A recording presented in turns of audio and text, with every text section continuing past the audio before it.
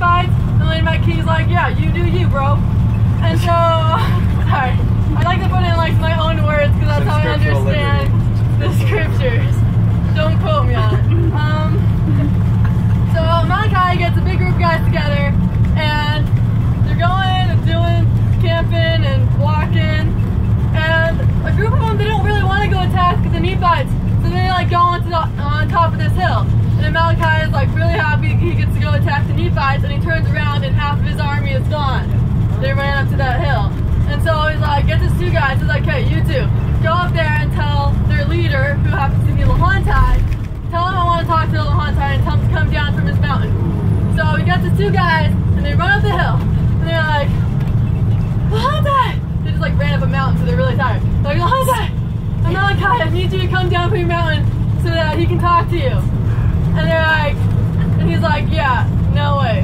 And so the guys run down, they're like, Malachi, Lahontai, he's not coming down from his mountain. And Malachi's like, I'm not taking that, go back up, tell him I need to talk to him. So the two guys run back up, and they're like, Lahontai, please, come down from the mountain, we're tired of running up and down this thing.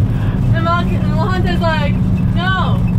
Okay, but so the guys go back down, they're like, Malachi, he's not coming down, what do you want us to do? And he's like, okay, don't tell Lahontai to meet me halfway in the mountain.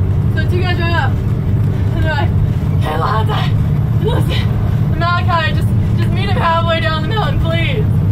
And so Lahontai's like, okay, I'll meet him halfway down the mountain. So they meet him halfway down, and Malachi gets Lahontai to come all the way down from his mountain, and they get him to work together, but what Lahontai doesn't know is that Malachi is like poisoning him. So slowly Lahontai is like dying until Lahontai's dead, and then Malachi is like, he's got all the army back together. And I was like, okay, that is such a cool story, but how does that apply to my life? So, what I got, this is what I got out of it. So we, as members of the church, we are on top of that mountain. And that, when we are living the gospel, we are on top of that mountain and we are safe. And Satan wants us to come down from that mountain. So Satan comes up to the mountain, and he's like, hey young women, why don't you come down from your mountain? Why don't you lower your skirts a little? You know, or something like that. And so us young women, we're like, we gotta be strong, we gotta be like, you know,